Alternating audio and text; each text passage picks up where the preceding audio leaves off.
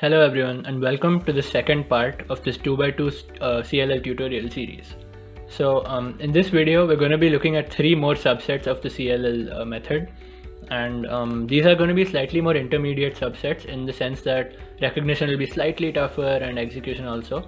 So so today's video we'll be covering pi, u and l, which are the three subsets of CLL which are slightly more intermediate, and we'll be covering these three subsets in the video. So let's get right into this.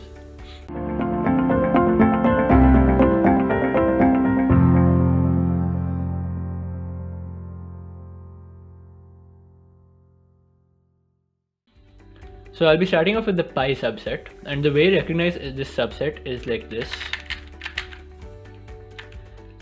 You have no yellows on top basically. Again, I'm using white as my base, as I mentioned in the first video.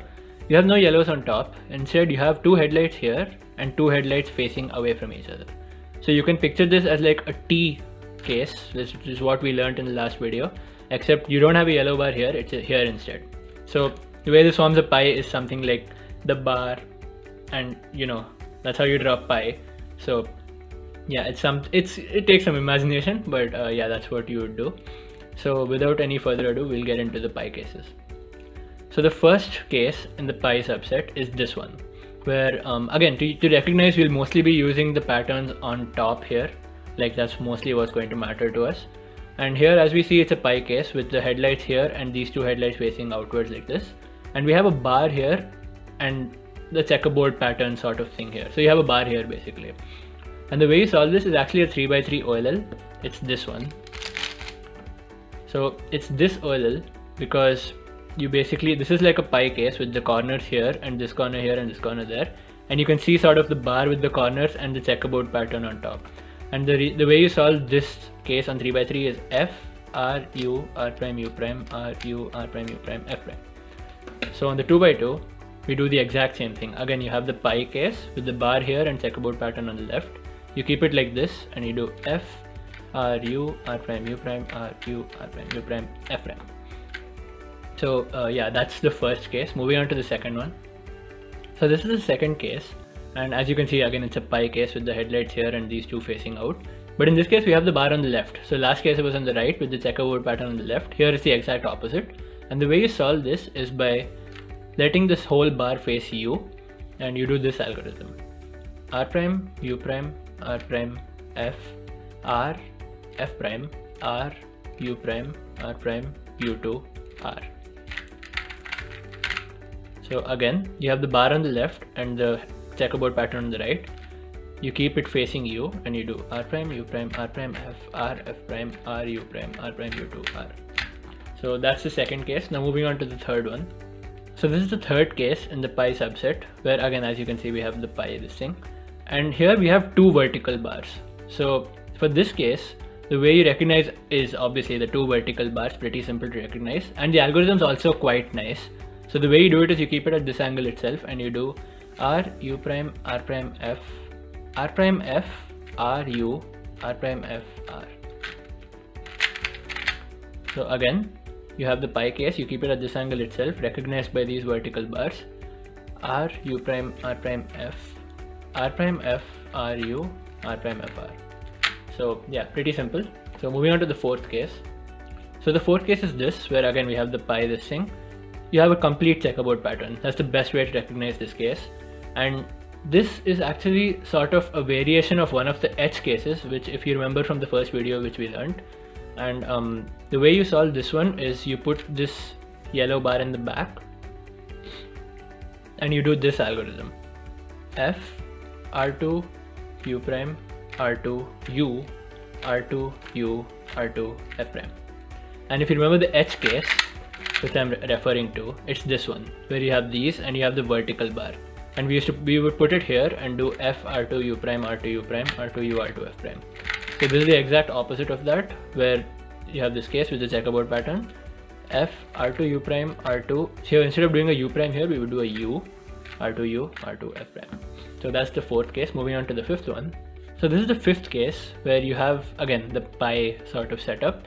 And in this case, you have opposite colors here and solid colors here. So by solid colors, I just mean the same color. It's like a solid block, and opposite colors here. So that's the way you recognize this, and the way you execute it is from this angle itself. You keep the opposite color or sort of the open sort of thing here, and you do this algorithm.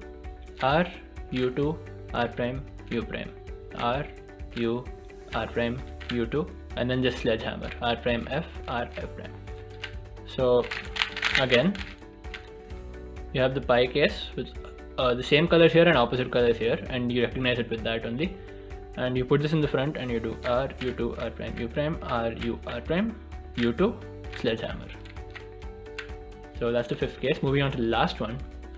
So the last case is the exact opposite of the fifth case in that you have the same color here and the opposite colors here. So it's basically the same case but lefty.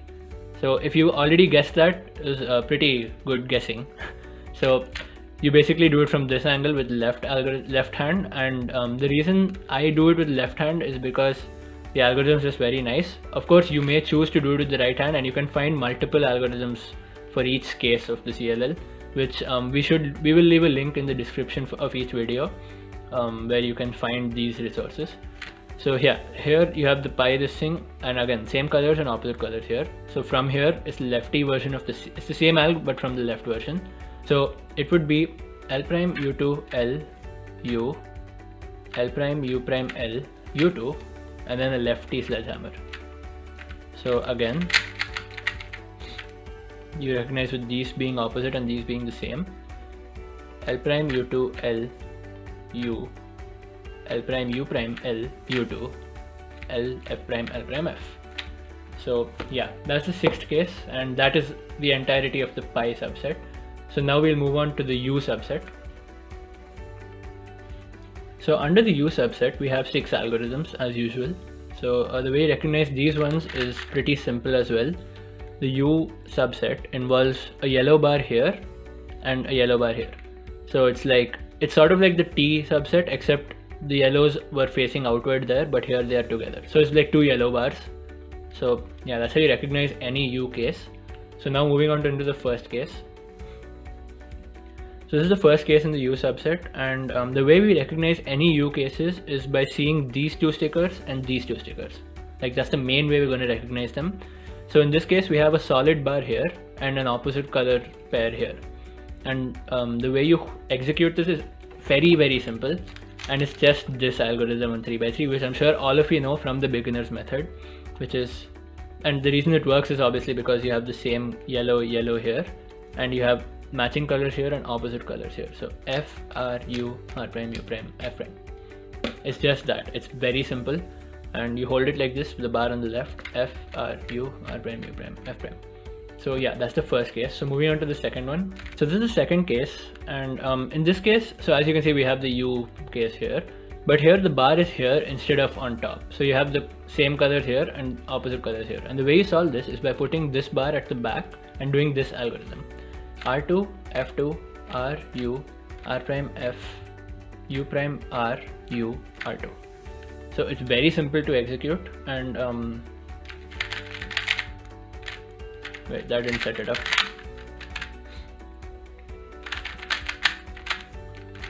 So yeah, you put it at the back and you do R2, F2, R, U, R prime, F, U prime, R, U, R2. So yeah, that's the second case. It's simple to execute, but it's tough to remember the whole algorithm. But yeah, that comes with practice. Moving on to the next case. So this is the next case, and as you can see, it's a U case, and here we have both bars. So very easy to recognize all of these U cases. You have a bar here as well as a bar here.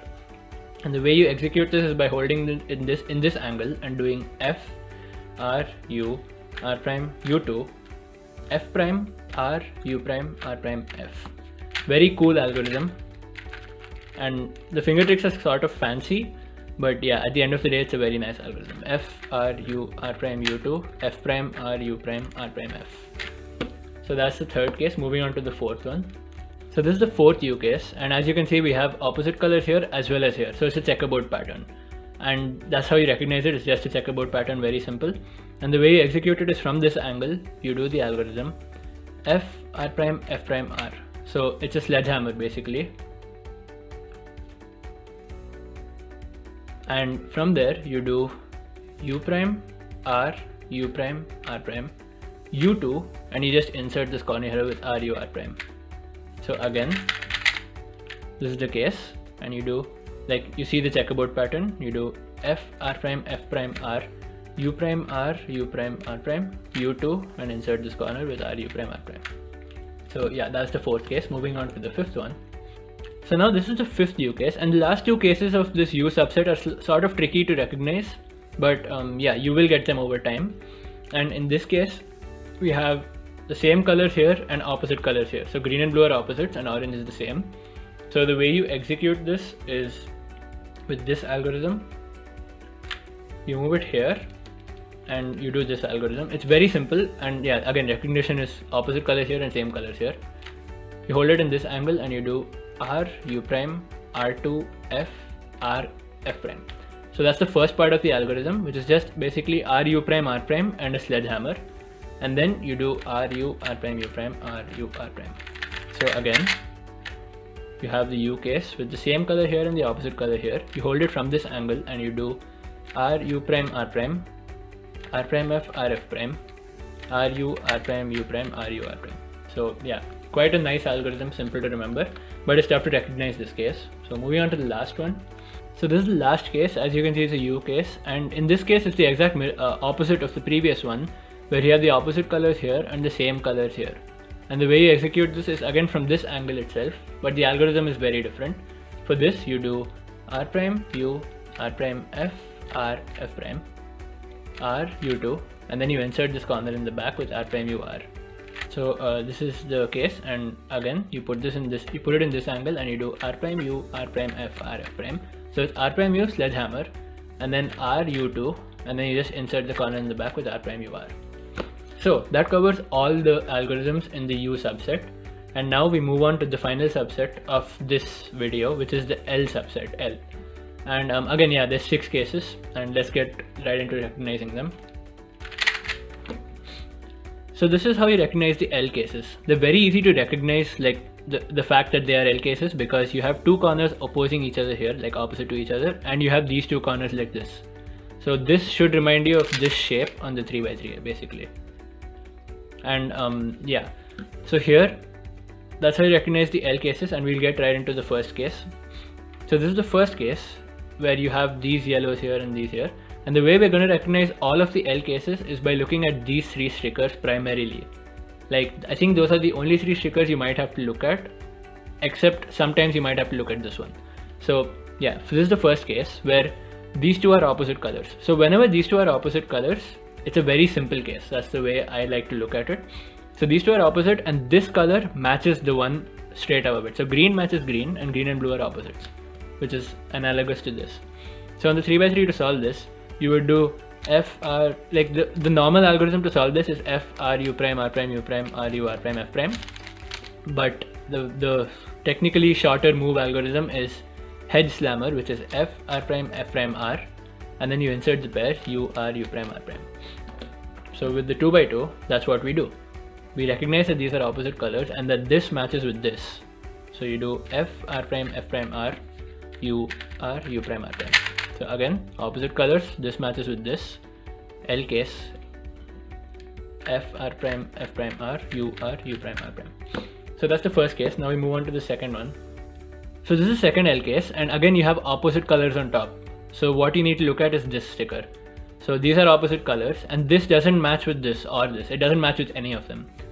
But you see that this one matches with this. So it's basically the same case, but from here. It's a lefty version. And the way you do it is basically, it's a lefty version, but since you can use your right hand to solve, it's very easy. You do f prime r u r prime u prime r prime f r. So the way it looks on 3x3 is like this. It's like solving this f2l case. If you don't know it, you should learn it. So it's where this edge has to go here, and you don't want to rotate. You just do f prime r u r prime u prime r prime f r. So again, f prime r u r prime u prime r prime f r. These are opposite. This matches this. Or if you get it from this angle, none of them match. Like these are opposite and it doesn't match. Moving on to the third case, we have this case, which is a very nice case, I feel, and I'll just set it up. Yeah, So this is the third case where you have these two yellows here, these two here, so it's an L case, and you have these two matching and these two matching. So it's like you have a line here and a line here. And the way you execute this is very simple. You do R, U2, R2, F, R, F prime. So it's R, U2, R prime followed by a sledgehammer, and then you just do R, U2, R prime again. So let me set that up again. You have these, it's an L case with these two colors matching and these two colors matching, so this line and this line. You do R, U2, R prime, sledgehammer, R, U2, R prime. So yeah, very simple third case. Moving on to the fourth one. So this is the fourth case, and again we have the L, and here we see these two are opposite colors and these two are opposite colors. So basically nothing matches, but you have these two as opposites and these two as opposites. So that's how you recognize this case, and the way you execute it is by holding it from this angle and doing this algorithm. R prime U, R prime U2, R U prime R prime U, R U prime R2. So this might remind you of a previous case, and I'll just go over this case once before I show you the correlation. This is the L case with these two as opposites and these two as opposites. You hold it from here and do R prime U, R prime U2, R U prime R prime U, R U prime R2. And the correlation here is this. So if you people have watched the first video, then this is a T case, and you will remember that when you have both bars here, you can hold it at the back and you do R prime U, R prime U2, R U2. So in this case you do R U2 and not R U prime R prime. You do R U2 R prime, and yeah, you just solve it. So sorry I couldn't reconstruct that properly, but yeah, basically the difference here is that in that case you do R U2 R prime, but here you stop it halfway. You do R prime U, R prime U2. So instead of doing R U2 R prime, you do R U prime R prime and then UR to pair them, and then U prime R2 to insert them. So yeah, that's the fourth case. Moving on to the fifth one. So the fifth case is this, where you have the same colors on top and this sticker is opposite to both of them. That's how you recognize this case. And the way you execute it is by holding it from this angle and doing this algorithm. R U prime R prime U, R U prime R prime F, R prime F prime, R2 U R prime. And if you're sharp enough, you would have caught that this is the exact reverse of one of the cases we've done before, which is this U case, where you have these two as the same and these two as opposites. It's the exact opposite, like the reverse of this algorithm, where you do this, but here same, and this is opposite to both of them. You hold it here and you do R U prime R prime U, R U prime R prime F, R F prime, sorry, R prime F prime, R2 U R prime. So that's the fifth case. Moving on to the last one. So this is the last case where again you have the same colors on top, but this is not opposite to either of them. And the way, that's how you recognize it, and the way you execute it is again by holding it from this angle. You do R prime F prime R U, R prime U prime, R prime F, R2 U prime R prime U2 R.